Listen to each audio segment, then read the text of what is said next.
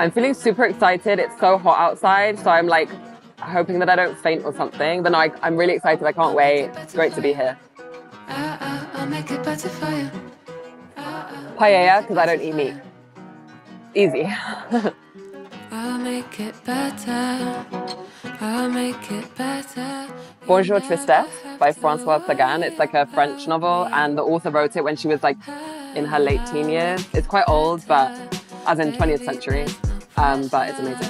It's about this young woman who goes on vacation with her father, and he's having all these affairs, and it's about her kind of like first loves. It's also very short, which is good. Like it's a novella, more than a novel. Drunk food, McDonald's, every time. I get a fish fillet meal with large fries and a chocolate milkshake, but I feel like often these days the milkshake machine isn't working, so I'll just get water in that case. Chill, go on my phone, watch TV, hang out with my parents. Yes, I have had a chance to look at the lineup. The lineup's so sick.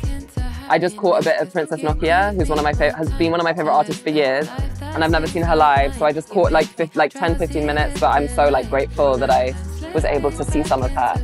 Oh, Nancy Peluso I think is on straight after me, so I'm gonna run to watch her with my friend who's like also a really big fan of hers.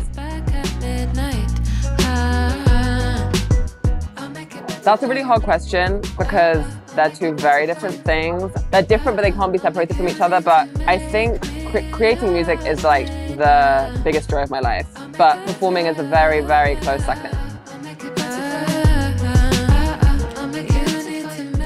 Ooh, that's a good question. I went to see this movie in London a couple of months ago, and after the movie, the people who made it like gave a talk. I like jotted down some notes because I was really inspired by that talk, and that's definitely not a place where I thought I was gonna like be inspired.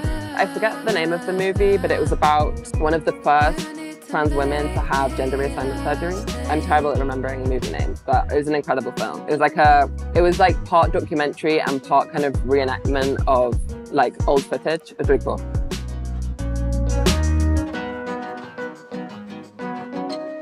Ooh, a good question. I'm really into Orion's Sun, and I'm really into Faye Webster at the moment. I saw Faye Webster in February perform in LA, and she was just incredible. And my friend Kate Bollinger, who's also amazing, opened for her, so it was like the concert of my dreams.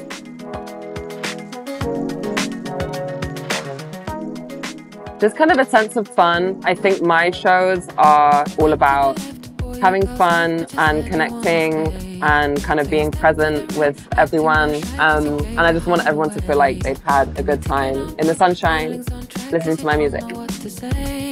Come on, move it in close, let everyone know.